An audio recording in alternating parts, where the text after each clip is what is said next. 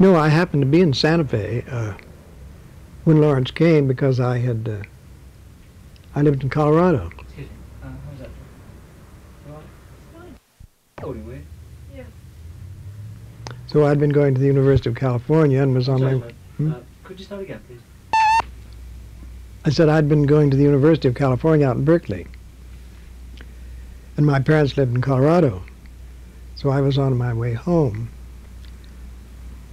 for the summer vacation when I stopped off in Santa Fe to visit a friend who had taken a house there. And I just stayed on and worked with him as a secretary that summer, and that's how I happened to be in Santa Fe when Lawrence arrived that autumn.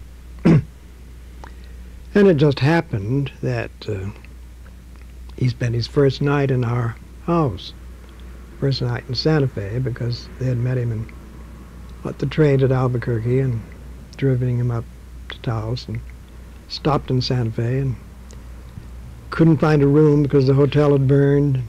The new one wasn't opened. So the Lawrences stayed at our house. And what happened after that? Well, I was printing my magazine, The Laughing Horse, then, and I asked him if he'd write something for us. And so after they came to Taos, I sent him a new book, which I just got, which I thought might interest him, and so in lieu of writing me an article, he reviewed this book for me, for our paper. So that was my first thing I printed of his. What were your impressions of him when you first met him? Do you remember at all? Well, yes, I do, because when they arrived, I mean, we knew they were coming on their way, coming to visit Mabel, but it was a great surprise when they actually arrived at our house.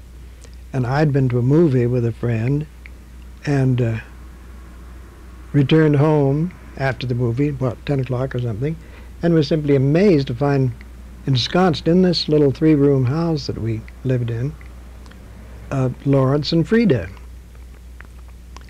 And they were going to spend the night. In fact, I had to get out of my bed, my bedroom, to give to them. And I've never seen travelers who had so much luggage. The entire studio was simply full of packages and hampers and, you know, all different sized things, including the back end of a Sicilian cart, which they'd hauled all the way from Taormina, all the way to India and then Australia and back to San Francisco, which is still there in that house. They finally gave it to Binner, and so it's in his house now.